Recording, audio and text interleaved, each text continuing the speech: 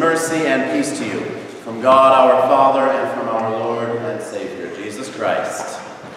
Amen. It's not a choice, it's a way of life. That was the tagline to a commercial that I saw, and I have no idea what the commercial was selling. Don't remember it at all. But that probably, even if I were to meet whoever wrote that tagline to that commercial, it probably wouldn't bother that person all that much, because that sort of a tagline, it's not a choice, it's a way of life, is a part of a style of advertising called lifestyle advertising. These are the advertisements where they don't really tell you anything about their product exactly. They just imply that if you buy their product, this is the kind of life that you will have. So if you buy one kind of SUV, then you're guaranteed to be a good-looking young urbanite who will happily go from party to party with other good-looking young urbanites. Interestingly enough, if you buy a different SUV, you will be a family who has these amazing vacations in amazing destinations. And all you have to do to get that life is buy that vehicle, right? And the same goes for what beverages you drink, and the same goes for what clothes that you wear, and the same goes for what financial investment firm you choose to go with. All of these things are the way that you get the life that you want, because what they want you to believe is that it's not a choice, but it's a way of life.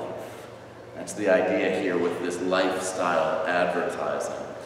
In a way, that's what God was presenting before his people of Israel when we pick up in Deuteronomy chapter 30, the verses that we read today. To give just a little bit of background before we get into God's pitch here, you remember that the people of Israel, they were slaves in Egypt for generations, 400 years of slavery. And then miraculously, God had brought them out of Egypt, first with all of the plagues, and then the miracle of the Passover, and the miracle of the parting of the Red Sea. And they'd gone into the wilderness, and then they had failed to obey God, and for 40 years they had to wander in the wilderness. And yet in his patience and love, he had provided for them manna from heaven, quail, so that they would have meat. He had provided for their needs for all of these years, and that's now coming to an end. They're about to finally enter into the land that had been promised centuries ago to Abraham, their forefather. They're about to enter, and God is making sure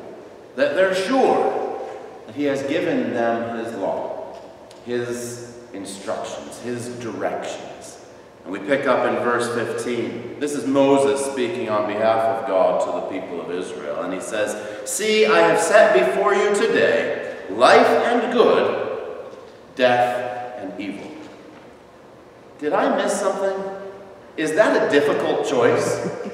Life and good, death and evil. Behind door number 1, life and good. Behind door number 2, death and evil. Which door is everybody going to pick? Life and good. Nobody in their right mind is possibly going to pick door number 2 for death and for evil. This is as simple a decision as there could possibly be. But the stakes are as high as they could possibly be. If I were to paint a 10-inch wide line, in fact, you can even take a look as a little mental thing, because these little parquet squares are about 5 inches each. So imagine a line of 2 of these squares. If I were to paint a 10-inch line and ask you, could you walk along that line without assistance? Sure. I mean, unless you require assistance for walking in general, a 10-inch wide line is plenty of room for walking relatively easily and certainly safely. Now, what if that 10-inch wide line was a 10-inch wide steel girder 500 feet in the air as someone's building a skyscraper? How many of you still feel, even if it's a perfectly still day, how many of you still feel confident that you could walk that successfully? The task is the same. Stay on a 10-inch wide line. But the stakes got raised quite a bit. And that's going to mess with your brain a little. That's going to make it harder to do. Even if you have no problem with heights, 500 feet up is going to get your full attention, right? The choice between life and good, death and evil was as simple a choice as they could possibly be given. By the way, I should point out, it's also a very gracious choice, because after how many times they have rejected God and his instructions, he would have been fully justified in presenting before them only the option of death. Because rejecting God's law is always supposed to yield death. That had been the promise all the way back from the Garden of Eden, and nothing has changed ever since then. To reject God's law was supposed to mean death. So he's offering them a choice, and that in and of itself is an act of grace. A choice that is as simple as a choice could be, even though the stakes are quite high. A choice between life and good, death and evil. That's the choice that God was offering to those Israelites. But he wants to make sure that they really understand the choice that they're making. And so he goes on to explain what the two options are and what they would entail. Starting with verse 16, he says, if you obey the commandments of the Lord your God that I command you today. Skipping over a little bit comes the promise. Then you shall live and multiply, and the Lord your God will bless you in the land that you're entering to take possession of it. That clearly is door number one. That clearly is the option of choosing life and good. So what does that entail? What does that mean? How do you do that? Well, fortunately, Moses described that for the people. If you obey the commandments of the Lord your God that I command you today, and here are the three things that he says that would entail. First, by loving the Lord your God. Second, by walking in his ways. Third, by keeping his commandments, statutes, and rules. Let's take a look briefly at each of those three. For starters, loving the Lord your God. The obedience that God wants can't be done outside of love for God. How many of you have ever been, as a parent or an instructor of any kind, a teacher, even a boss or supervisor, you've given someone an instruction, and they do it with the maximum amount of grumbling and kicking the ground and saying they think it's a dumb instruction and they shouldn't have to do it at all. When they do that, do you feel like you've been obeyed? Does that feel like obedience to you when they make it plain that they really, really don't think they should have to do this and they'd really rather not, but okay, whatever? That's not what God wants from his people, the same way it's not what we want from our people. The first step of obedience starts with that. It makes us a little bit uneasy perhaps in our Lutheran theology, but it's true. It starts with our relationship that we have with God, that he is our loving Father and we are his children. It starts with love. Obedience that doesn't have love is not God-honoring obedience. And he wants the Israelites to know that. So it starts with loving the Lord your God. Makes sense that when Jesus was asked to summarize the law, the first half he gave, love the Lord your God with all your heart, soul, mind, and strength. That was God's command. You can't keep his law without love for him. Now that love we know in the New Testament is based on the incredible demonstration he's given of his love for us. We're really just reflecting back to him what he has already given. He's the source, we're the reflection. Now that's the first step, loving the Lord your God. The second step that Moses wants to make sure the Israelites know here is that we walk in his ways. Now that is not a one-step process. Nobody could say, went for a walk, right? One step is not a walk. Walking requires right foot, left foot, and continuing on in that path. Walking in his ways is part of what they're supposed to do. This is not just a choice, it's a way of life. It's not just a one-time thing, it's an every moment of every day kind of thing that God is expecting. That can only come from love and can only be sustained by love. So loving the Lord your God, walking in his ways. As you love the Lord your God and walk in his ways, then of course it stands to reason you also will be keeping his commandments and statutes and rules. Especially when we remember that those rules are not just rules so that God would have a reason to punish us if we break them, but they're directions. They're instructions. I've used the example before, but if you design something and then you leave a set of instructions on how to use it, that's not you being mean, that's you being helpful. That's you helping people to understand who come after you how this thing that you've designed is supposed to work. When you open the fuel door on your car and it says use unleaded fuel only, that is not small-minded on the part of the engineers. They're just warning you, milk is not going to work in here. Orange juice is not going to cut it. Water will not make this thing go. Unleaded fuel, please. That's a direction. It could seem small-minded. It's just the way it works. And that's what God is giving to his people. And even through them still to this day, to us, instructions, directions to understand how this life that he has created and that he sustains, how it works. So that's door number one. That's option A. That's life and good, to obey the commandments of the Lord, loving him, walking in his ways, keeping his commandments. And he promises that you shall live and multiply. The Lord your God will bless you in the land you're entering to take possession of. But he also wants to make sure that they're clear on what's behind door number two. And what would that look like? What's the opposite of the instruction that he just gave?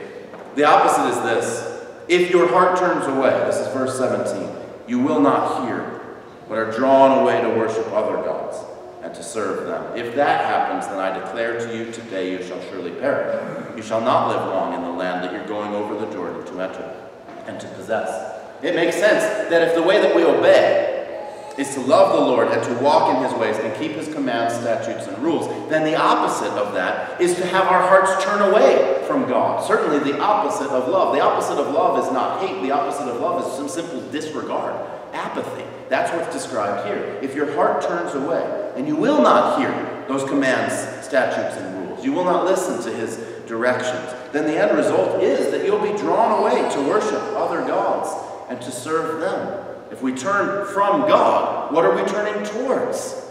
We're turning toward anything else that's not God.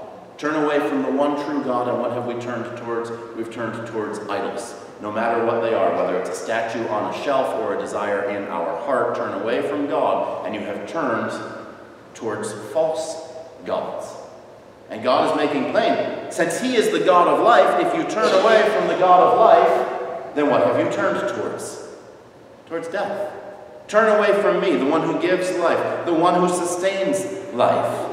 And what will be the result? You shall surely perish. This was God's warning back in the Garden of Eden. This is God's warning through Moses to the Israelites. This was God's warning through Christ to all who heard him. And then through Paul, to all who would listen to the teaching about Christ who has come. When we turn towards God, he is the God of life. When we turn away, there can be nothing but death. That's the warning. Here's some good news. God is not a disinterested party in what decision will be made by the Israelites on that day. And truly not just on that day, because remember, it's not just a choice, it's a way of life. God is pulling for them. God is on their side. He wants them to make the right decision. God is not up there saying, well, here's your decision. Good and life, death and evil. Take your pick. Doesn't matter to me. Instead, he longs for them to live.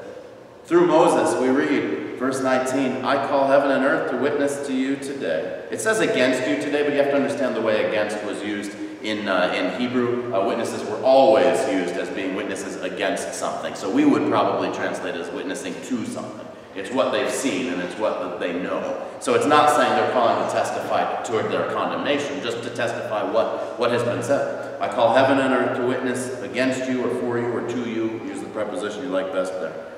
Today, that I've set before you life and death, blessing and curse. Therefore, choose life. That's what God wants from his people. Choose life, that you and your offspring may live, loving the Lord your God, obeying his voice, holding fast to him. For he is your life, your length of days, that you may dwell in the land that the Lord swore to your fathers, to Abraham, to Isaac, and to Jacob, to give them. That's what God longs for, that they would make the right choice, and then that they would stick with it. We read in our gospel passage the foolishness of deciding to build a tower, but not seeing if you can afford to do it. That's going to end in falling. Or deciding to start a battle without saying if you have a sufficient army for that battle. There will be great cost to the life that God has called you to live.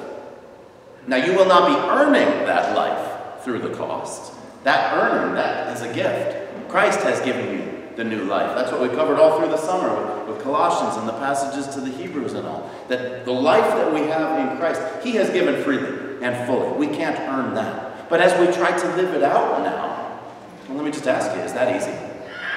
Can you do that with no investment? Can you do it with no cost to yourself, or to your desires, or to your relationships, or to the outcomes that you might have wanted? Not possible at all. The life of discipleship is, in fact, a costly one. Dietrich Bonhoeffer is a name you may be familiar with. He was a Lutheran theologian in Germany in the lead up to World War II, actually died in a concentration camp because of his opposition to Hitler and the Nazis. He wrote this before he went into prison about discipleship, and specifically in regards to grace. He talked about cheap grace versus costly grace. Cheap grace being that which costs us nothing and which we offer to ourselves. Costly grace being that which Christ offers through the cross. He wrote this: "Costly grace is the gospel which must be sought again and again and again, the gift which must be asked for, the door at which a man must knock. Such grace is costly because it calls us to follow, but it's grace because it calls us to follow Jesus Christ. It's costly because it costs you your life, but it's grace because it gives you the only true life in return. It's costly because it condemns sin, but it's grace because it justifies the sinner. Above all, it is costly because it cost God the life of his Son, and what has cost God much cannot be cheap for us. But above all, it is grace, because God did not reckon his Son too dear a price to pay for our life, but delivered him up for us. Because costly grace is the incarnation of God." The Israelites faced a choice that day. Thanks be to God, Christ has made that choice on our behalf. Faced with door number 1 or door number 2, life and good, death and evil, which one did he willingly embrace? He did what none of us would do. He took door number 2. He was willing to die. He was willing to bear the weight of all the evil of the world so that door number 1 would be left freely open for us. We may have to struggle to go through it, and living out that life that he has granted by his death may be costly, will be costly. But thanks be to God, it's open to us. Death is not the only option any longer. Instead, in Christ, we have been given a new life. That's not a choice. That's a way of life. But thankfully, it's not just any way of life. It is the way of life eternal. The way that Christ himself has opened up for you, the way that by his grace, by his Spirit, you will be equipped to walk each and every day, no matter how costly it may be. And so I encourage you, just as Moses encouraged the Israelites, choose life, that you and your offspring might live. For he is your life and length of days, that you may dwell in the land the Lord swore to your fathers to give. And may the peace of God that passes all understanding guard your hearts and minds firmly in your faith, costly though it may be, in Jesus Christ, our Lord and Savior.